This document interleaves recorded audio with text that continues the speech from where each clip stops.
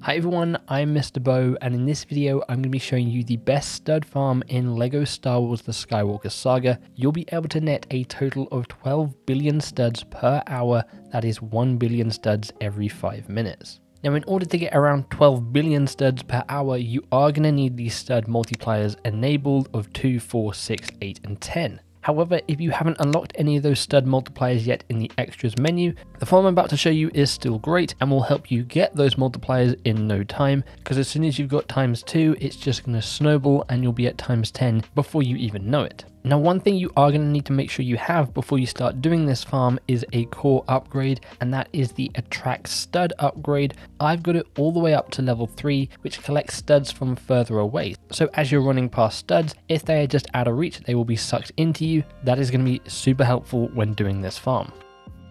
So in order to do this farm, all we're going to need to do is head to Bespin and then go to the Cloud City. Now, as soon as you spawn into Cloud City, you will see there are 2 walkers to your left and right. All you need to do is hop into one of them and then just run around the map destroying all the destructible items, whether that's plants, vending machines, benches. Run around the map destroying these, and every time you destroy them, they will drop you studs. Now, what's great about Cloud City is by the time you've gone all the way around the area and destroyed all the destructible items, well, the ones that you started with at the beginning will have respawned, and you can just go on an endless loop. Again, I timed myself with all the multipliers active, and in about 5 minutes, I managed to get myself 1 billion studs.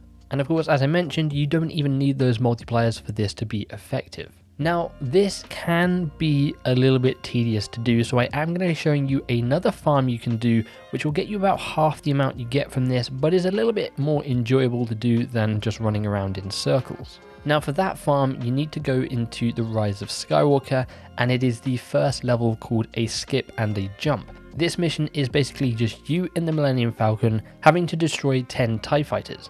However, if you just ignore shooting all the TIE fighters, this level is endless, and you can just shoot the piping at the top of the map and you can get a crazy amount of studs from doing that as well. The only problem with this technique is avoiding the TIE fighters, which can be a little bit tricky. And after about 5 minutes, I was only sitting at about 500 million studs.